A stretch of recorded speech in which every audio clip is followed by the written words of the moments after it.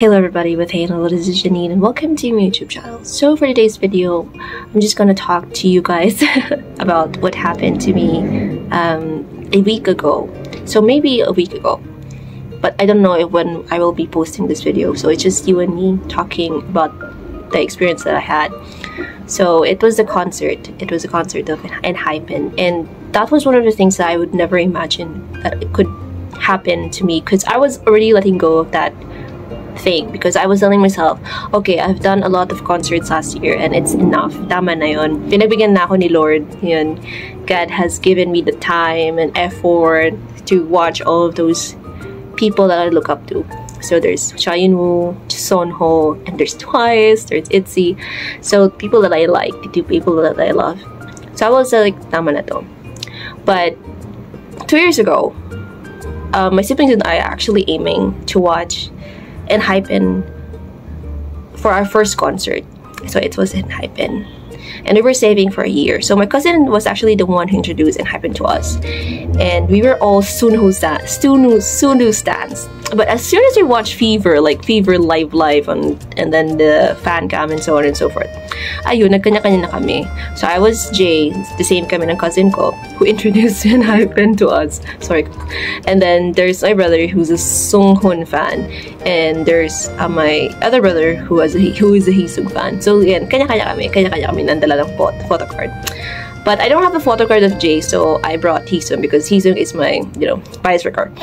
And gusto ko rin si Jungwon. Pero anyways, so fast forward, last early week of January, I was deleting a lot of videos kasi sabi ko, letting go. So I've been talking about that for the past few vlogs about letting go. So I was deleting, and I have deleted a vlog that I made 2 years ago of our pila of that night. So we went on camping to buy tickets for Enhypen. So that was the video, and we were there at exactly 12 a.m. That was after our Christmas party at our office. So we went straight to the mall to go camping. But 4 in the afternoon, we didn't even have a chance to secure the tickets. As in, kasi 19 seats lang were available at SM, I think, sa mall namin, and we never had a chance. And then, surprisingly, may third day, Pasko, nagamit na namin yung money sa iba. So we were like, as we siblings, we're like talking, maybe kasi we don't, God say, wag na kayong munang gumastos for a concert. There's a lot of things to make gastos about. So it's not Enhypen. So I gave up that mode to watch Enhypen concert. And hold and behold, they're gonna have a concert at February 2. So that happened last week. And I was like, deleted ko na talaga lahat ng videos. As in, deleted na talaga. Pangit ng buhok, oh my gosh. So oh, diba? Just like you and me having a conversation about two friends. So, ayun, dinelete ko na. Well, kumbaga, natira na lang was the photos of that day. And there's a lot of photos of me and my siblings manifesting that we'll be able to watch Enhypen. And we were even there at MOA, and we were trying to hold our photo cards para nga we can watch one day. And then days before the concert, my cousin contacted me and told me, do I want to join her all the way to Clark. So pretty much, okay, let's do this. So I was like prepared, and I don't afford Enhypen since like 30s, so you couldn't afford yung concert. So ako sa alam ko is Team Labas. And then hold and behold, a day before the concert, we had the chance to secure a ticket. And thank you. Thank you, sponsors, for that. So, ayun, nakasecure yung cousin ko ng ticket for us. Tatlong itlog kami. So, syempre nakakahiya, diba? Pero anyways, so, ayun, God bless. God bless talaga sa kanya. So, secret lang daw yung sponsor, pero God bless talaga sa kanya, and God bless sa cousin ko, kasi we were able to secure tickets. On the concert itself, it was a standing B1 kami. I never thought how it would feel sa standing area. Hindi ako tall. So, the people that is in front of me are taller than me. And then, as soon as Enhypen went out of the stage, ay sus, kinuugay. Lahat ng tao nakataas yung ganito nila.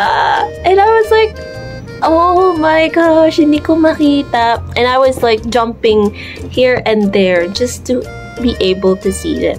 And thank goodness, guys, meron ako nung long telescope. So I could see them on my telescope via phone. So at least may chance na nakakita ko sila. Pero hindi pa rin flash kasi sa phone ko nakita and then dun sa big screen.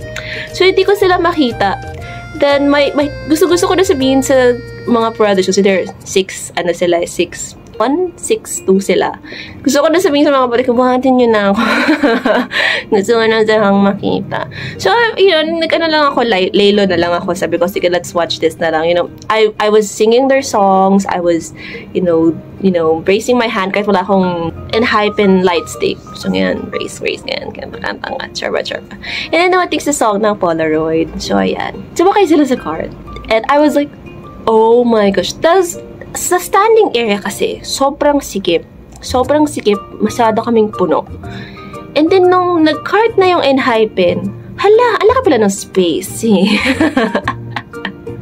Ang laki pala ng space. Hindi ko akalain na pwede naman palang ganito we can breathe some fresh air or something. So, ayun. Nasumakay na sa cart. So, ako, ang aim ko talaga was to take video for my memory bank, for my heart din. So I could go back din, parang sila Chayunu, sila Sono. Pero, kung kailan malapit, wala akong ni isang video nila. Tapos, humarap pa si Jay sa amin. And wala akong video nun. So, sabi ko sa sarili ko, nung nakita ko yung mga videos. So I was looking at my videos and there's not even a single video that I had. It was just me shouting, oh my gosh, Enhypen! Hindi ko na alam. It was just me jumping. And there are like some videos pero hindi talaga. There's no Enhypen in the video. So, ayun. And then, guys, so, nasaya na ako, nakita ko sila, and I'm okay na hindi ko na pinidyo. Kasi syempre, gumatalo na ako eh. So, I just put the phone down, and at that moment, I was just mesmerized because I was able to see them up close. And little did I know, I was already crying. Hindi ako naiyak makita ko si China. Naiyak ako nakita ko twice. And medyo na-heart, natouch ako. Natouch ako sa ibang girl. Actually, kasi ibang group. May something na naparoon sila sa isang reality show. Sabi ko, so iyak ako. And parang natouch yung heart ko. Tapos, kasi yan ako, hindi ko na sila nakita. And yun sa lahat kasi ng middle of the concert. I think everyone was already tired because it was a 3-hour concert. So, it was a 3-hour concert and everyone was like, putting their phones a little bit lower na. So, I was able to see them on flesh, on stage. So, I was super happy and I was seeing song. And then, what even made me really being super touched was the fireworks display. So, parang, oh my gosh, sobrang fairy tale for me yung nangyari. It's one of the most impossible things that happened to me February pa. What? Araw ng mga puso. But anyways, so ayun. So sobrang saya, sobrang kilig. And nagkaroon sila ng last ikot, yung mga boys. And yun, I had a video on that moment. Nakatawa kasi nagpatak-patak kami magkapatid. Magkakadikit kami. Nagpatak-patak kami kasi kami makuha ng magandang angle. So the three of us were like on our separate ways just to take the best angle we could ever have for Enhypen. Kasi ako, di ko na video. So yun na lang yung moment. And then I was watching fireworks and then I was looking at them. I was like, thank you po, Lord. Thank you talaga. Why am I talking about this? 13 minutes na. I hope guys hindi kayo na bored. Siguro nag-cut na ako ng mga bagay-bagay dito. Pero anyways, the reason that I'm talking about this is sometimes guys, sa life, pag napakawalan mo na, if you started to let go of a thing that you believe that, time to let go na talaga. Time, hindi naman to throw it away, but to let go it. Suddenly, that thing that you have let go will come back when you needed it the most. Ganon. Kailangan ko ba siya? Kailangan ko ba Enhypen ng time na yun? Pero anyways, minsan ganon, diba? When yung ayaw, hindi naman sa ayaw mo na, it's not that you don't like it, but you're making space na for new dreams, new goals. And then suddenly, sinasabi ni Lord, ito ibibigay ko sa'yo sa taktang panahon. Kasi nung time before, when you were on the line at SM, it's not yet your time. It's not meant for you guys to be able to watch Enhypen for real. Kasi hindi nyo sila makikita in person. Hindi sila iikot sa stadium. So, ibinigay ko to with the help of your cousin and sa sponsor so that you could see them for real. So, this time, noon kayo lang eh. Ngayon, kasama nyo na yung taong, syempre yung cousin ko, na would enjoy that feeling with you. Sabi ko nga sa cousin ko, siya kasi kasama ko sa lahat ng concert ko last year. Sabi ko, na-experience ko ang upper box, ang lower box, and ang standing with you. I think you're really one of the destinies I have in my life. Uy! Pero ayun, yun nga. Parang yung akala mo hindi na siya mangyayari, it will happen. So, parang sa life, you know. Ayun. So, ito na naman ako, connect ka na naman sa life and realization sa mga bagay-bagay na sometimes you don't really need to connect. But, you know, it's just something for me that I wanted to share kasi I believe it's a gift from God. And whatever it is for you guys, kung hindi man siya concert, isa man siyang nakapasok kayo ng dream job nyo, maybe it's not your dream job, or nakuha nyo yung isang deal nyo, and so on and so forth. It's one of your fairy tales. Nasa each chapter siya ng libro of fairy tales inyo. And that was for me. Yung Enhypen concert. And until now, guys, pinapanood ko pa rin siya, winawatch ko. Then, nakikita ko yung videos ng cousin ko. Natatouch pa din ako. Yung heart ko, sabi ko, hormones ba to? No. I think it's just really, I'm so grateful and I'm super happy that it happened. Ibigay talaga niya sa oras na hindi mo minsan kailangan eh. Pero sa oras na I think ito yung perfect time na kailangan mo siyang makita. But sometimes hindi mo naman kailangan makita. But it was the perfect timing for you. And whatever it is, guys, yun nga, sabi ko, whatever it is that you guys are doing, your wants or not wants, syempre, ang life naman ay isang stream. Whatever it is, if it's planned for you and if it's meant for you, it's for you. You know what?